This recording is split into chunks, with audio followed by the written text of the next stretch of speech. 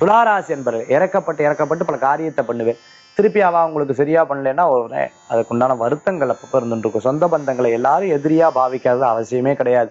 நல்லவாளா அதுல இருந்துட்டு இருப்பா. தப்பான விஷயங்களை நினைச்சு பல பேர் பண்ணதை நினைச்சு பார்த்துட்டா எல்லாரும் தப்பாவே படக்கூடியதாக இருந்துட்டு இருக்கும். சுவாதி விசாக நட்சத்திரத்துக்கு நீங்க யதார்த்தமா அப்படி இருக்கும்.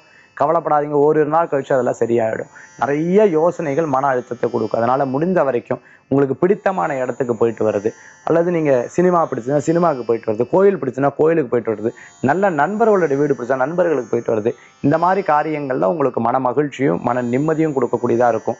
யாரோ ஒருத்தர் உங்களை பத்தி பின்னாடி பேசுறான்னு வருத்தப்படுறத அறவே தவிர்த்துக்கிறது நல்லது. நம்ம இறங்கிட்டோமோ அப்படிங்கிற ஒரு எண்ணம் உங்களுக்குள்ள தோணவே கூடாது. ஜெயிப்போங்கிற சதா காலம் சிந்தனை பண்ணலாம்.